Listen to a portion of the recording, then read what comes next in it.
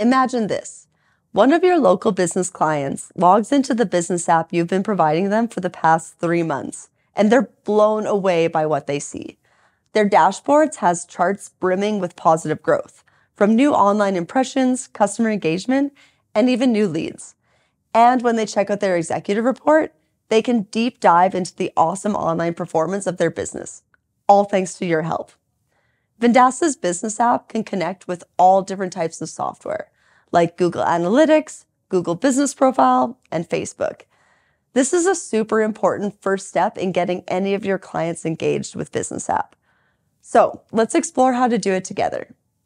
From Partner Center, under Businesses, Accounts, we're going to enter into the Business App for the account that you want to make these connections.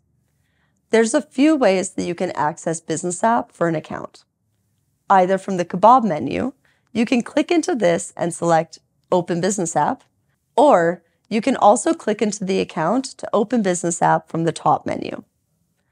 You can also scroll down to the User section, click on the Kebab menu, and choose to impersonate. This is a great way of being able to see what Business App looks like from that specific user's point of view. Once inside of Business App for the first time, your new users will be prompted to connect an account from the setup checklist on the Get Started page. You can also access account connections from Settings and then Connections. From here, you'll be able to connect various Google accounts as well as Facebook. You even have the option of turning on QuickBooks as a connection as well. Let's connect Facebook. Click the plus button.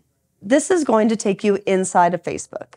Make sure that you're logged into the Facebook account that has admin access to the business page. Then click Continue. From here, you'll be able to select which pages you want to connect inside a Business App. Keep in mind that you must be an administrator on the page to be able to connect it.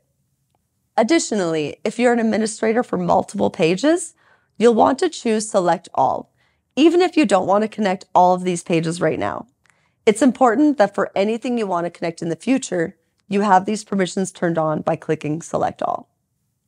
Next, ensure all of these permissions are set to Yes, then click Done. You'll then be taken back inside of Business App. At this point, we select the specific page that we want to connect to this account.